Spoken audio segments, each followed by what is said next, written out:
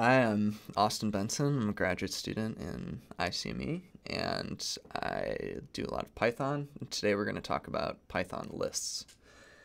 So lists are basically arrays of data or sequences, and you can think of them as arrays. They support indexing, so you can easily access certain elements.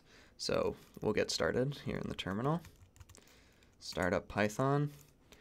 So for the first example, we're just going to create a very simple list which stores 4 even numbers, 2, 4, 6, 8. So the syntax for a list is just indicated by the left and right brackets and then comma separated elements. So then we can see what R looks like, our array, 2, 4, 6, 8. So if we want to access, say, the first element, we would start from 0 and just say R0, and we get 2. Again, we do the indexing by square brackets. Also, we could get the third index, which corresponds to the fourth element, which gives us 8.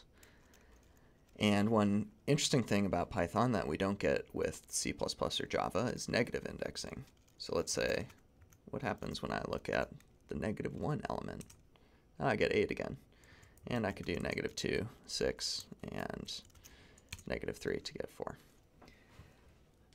So the list type in Python supports a few basic native operations. If you want to add to an array or a list, you can use the append function. So if I do r.append 10, then we look at r, and now we have 10 at the end of our list.